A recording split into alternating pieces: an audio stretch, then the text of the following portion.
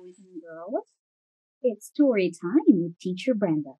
And today, I am just so excited to introduce to you my little friend, Bastien.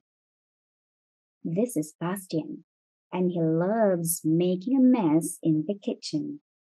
Today, he's making his own special creation for his family. Look, he seems to be very busy.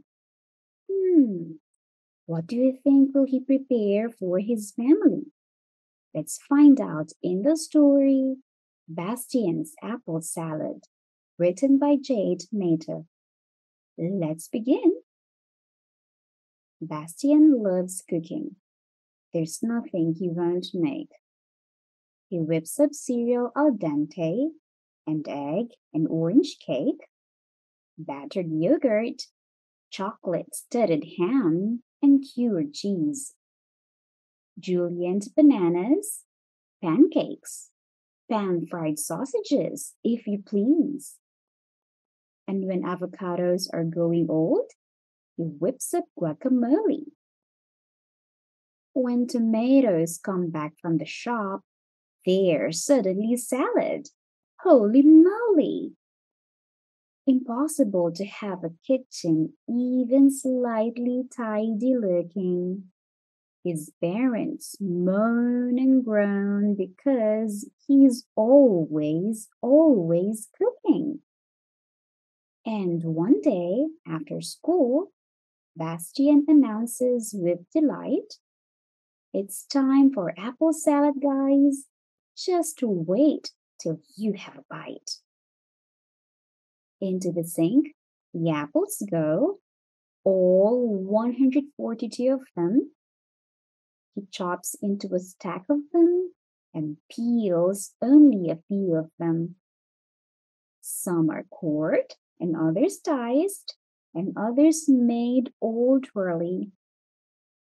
He throws his head back with delight. "Just wait till you try them curly," he says. Into the bowls, the apple go, cut every which way what. He drizzles apple juice over them, and then he serves them hot. Mom, Dad, Nan, and both the brothers try the new delight. What do you think? Will it be yummy? Definitely. It's delicious. Scrumdiddly-dumptious. Every single bite. They all agree that they'd eat the whole bowl solo if they could. It's really very lucky that apples taste so good.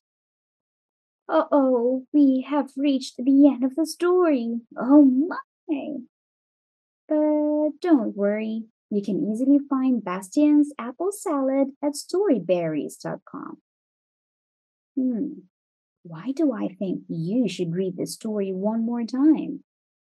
Well, for one, Bastien, our little chef, loves preparing delicious and nutritious dishes. It promotes healthy eating.